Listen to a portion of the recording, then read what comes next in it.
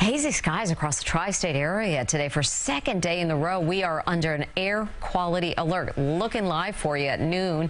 As you can see, there is that haze still in the air and those Canadian fires making for unhealthy levels. But we should see an improvement over the weekend. Let's get over to Elise Finch. She has the forecast for us. So difficult to make outdoor plans for the holiday weekend with this. It is difficult because in addition to worrying about the weather, is it actually going to rain? Now you also have to be concerned about the air quality. Is it safe for all members of your family or all the friends that you're inviting to actually be outside? So let's start with the AQI, the Air Quality Index. The number is at 169 right now, which puts us firmly in the unhealthy categories. The categories start here in the green. This is good, and little by little goes around until we're unhealthy, and then obviously hazardous is where we were. That's when the sky was orange. So we're not there, but we are firmly into the unhealthy category. Obviously, one look outside, you can see why things are very hazy. Hazy sunshine, because minus the smoke from these Canadian wildfires, we would be looking at a mostly sunny Friday afternoon. It's certainly warm.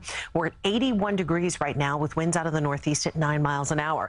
Lots of 80s popping up. We're at 82 for Staten Island, 83 for Sheepshead Bay and Jackson Heights. Newark is at 84 degrees right now. So a big picture look shows you that most of the area really seeing temperatures now upper 70s to the low 80s. And there are some cooler locations. Greenwich is at 73, the Hamptons at 76.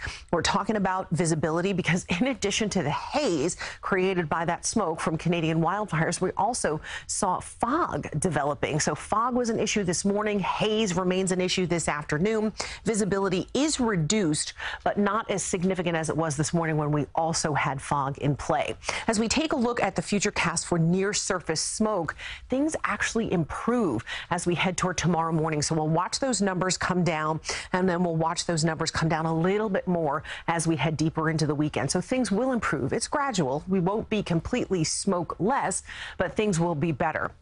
So we take a look at your satellite and radar, just a few clouds out there right now. We're expecting dry conditions today. Tomorrow, our chances for rain go up just a bit, and then they go up more for Sunday. So overall, a fairly quiet day for us, with actual weather. And we are tracking, of course, disturbances that are forecast to impact us on Sunday.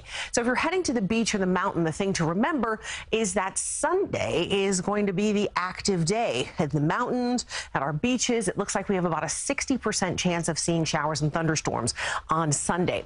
So for today, the future cast is pretty quiet. We head into tomorrow, slight chance of a shower, but on Sunday is when things start to get active. So you can see that you do need to sort of pick your times and places. The 4th of July itself looks warm and sticky, 85 degrees, humid with about a 20% chance of showers or thunderstorms. So your first alert 7-day forecast, you can see it there, very warm. And as the humidity goes back up this weekend, Mary, very sticky. Okay.